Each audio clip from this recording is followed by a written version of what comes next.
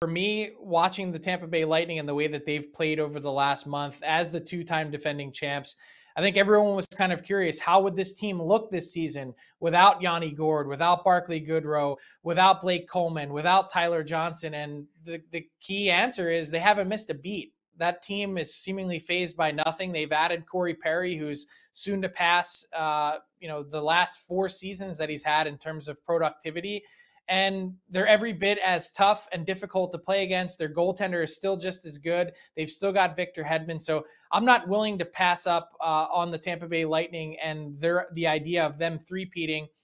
I don't know that people are looking at the Colorado Avalanche necessarily. Everyone heading into the season certainly was as a true legitimate Stanley Cup contender.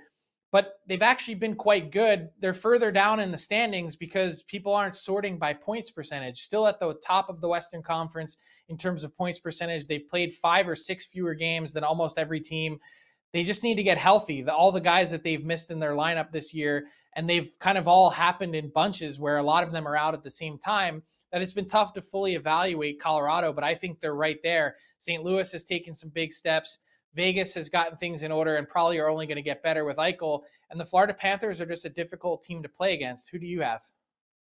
See, and I went with Vegas at #1 over Tampa Bay for a few reasons. You mentioned Vegas. They're only going to get better with Jack Eichel. And the one caveat here is I would hope that they can make it to the playoffs, or Vegas should be hoping they can make it to the playoffs without having to offload too much to stay cap compliant. But if they can, I mean, that's center depth where you're going Eichel, then Carlson, then Stevenson, then Nicholas Waugh. Like, that's 4 pretty good centermen. Their wing depth is good. On the blue line, they have 3 solid defenders and a #1 goalie in Robin Lehner. And I just kind of look at that and I go, what more could you want from a team? Like, if they can get to the playoffs with this current group that they have and everyone healthy, I think that's a team who, if they peak at the right time, I just look around, never mind the entire league. I look at the Western Conference and go, who's going to take down this group? So that's why I went with Vegas at #1, Tampa Bay right behind them at 2, and then I was giving some love to the Rangers last segment, so I obviously had to work them in to my list as well in the 5 spot.